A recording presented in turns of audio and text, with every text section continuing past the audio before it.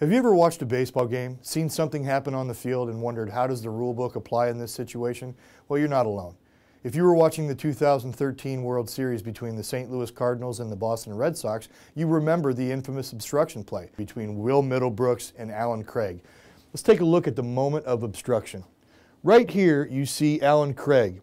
He has touched third and he is attempting to score. Will Middlebrooks has fallen down in an attempt to catch the baseball and impedes the progress of Alan Craig going home. The umpire at this point, he calls obstruction because he feels that Will Middlebrooks has impeded the progress of the runner. He inevitably gets thrown out at home plate, thus cementing the obstruction call. Let's take a look at the play in real time and see how it develops. Right here, John Jay is at home plate. He will hit a ground ball to second base.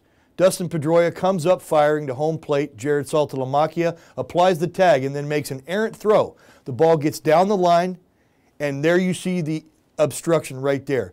Alan Craig is going to be thrown out at home plate. The obstruction call has already been made at third base by the umpire, and so the umpire has deemed that the runner would have been out had it not been for the obstruction and awards the runner home plate. Let's take a look at how you can walk yourself through it thanks to Rules Explorer by Umpires Media. It happened at third base. It happened with a base runner. And thanks to this brilliant software, you can actually read the rule book and see a video description of it at the same time. Obstruction. A fielder who is not in the act of fielding a batted or thrown ball must not impede the progress of a runner advancing around the bases. In this play, the ball has been hit to left center. The third baseman fails to avoid the runner advancing from second. Notice that the left fielder is still in the act of fielding the batted ball at the time of the obstruction. At this point in the play, the umpire shall verbally declare, "That's obstruction," while pointing at it with the index finger of his right hand. The ball remains alive and in play.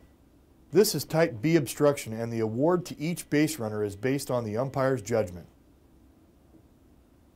At the conclusion of the play, the umpire determines whether or not the obstruction was serious enough to cause the runner to be out. If it was, then the umpire shall call time and award the runner home. If the play is not close, as demonstrated in this second play at the plate, the umpire has the option of allowing the play to stand. On type B obstruction, there is no automatic award.